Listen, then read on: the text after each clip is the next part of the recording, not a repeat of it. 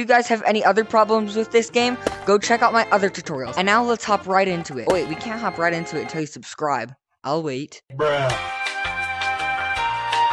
Oh wait, I actually can't tell if you've subscribed. But you should do it anyways. We're gonna be going through every single level in this game. Level 1 is fairly simple. It's essentially just a maze. So just go the right direction.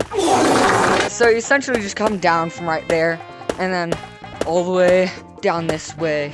And yeah, it's that simple. Okay, there's the spooky guy. Luckily, when you're in private codes, I don't know why some private codes have the monsters broken. Alright, this level, I think it explains itself. I don't think anyone could possibly have trouble with this level.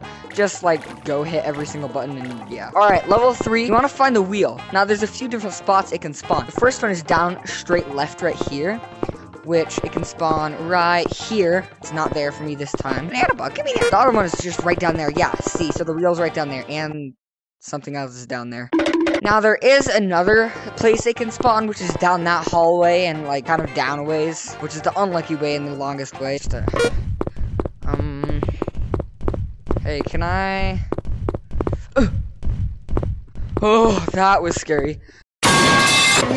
Level 4, if you have trouble with this one, like, seriously, go get some help. Look, just don't go down that one, don't go down that one, go down this one. Yellow one, question mark, all the way down. Bruh. Alright, level 5. This is the scariest one in the entire game. So just hit all the buttons. There's 3 buttons. Level 6. Randomly generated keys. So you just gotta go find the key. It's a little yellow, like, chicken nugget looking thing. Oh yeah, like this. There we go. Ugh. Excuse me. Okay, I guess he's just hanging out inside of the wall. Bro, how did he get in the wall? Alright, this thing, you have to put in a super advanced code that the numbers put up. No, I'm just kidding. You just hit these buttons. Bro, really, is it that hard to figure out? Alright, go check out the pizzeria, because that's probably the most important thing in this level. And then go get all the rods. Now, the first one I like to get is right in here, so I'll just go straight over here. And drop down to level 8, break your tailbone, and drop it down again. And break your tailbone again. Now, okay, this one is trial and error. So you just kind of gotta tap every single rock. But what I've noticed is whenever I play this level, the rock is normally right in that area or in this area. Oh, found it. Good luck finding the candy on this one. Just come over here and some candy. Oh, delicious. Stop talking. Ah, this is the part that burns my eyes. Alright, level 10. 4 buttons and no more annoying pumpkin to bother you. Good luck finding the 4 buttons. The huge question that I have, why is the ceiling pink on this level? Like, what were you thinking? Is this cotton candy?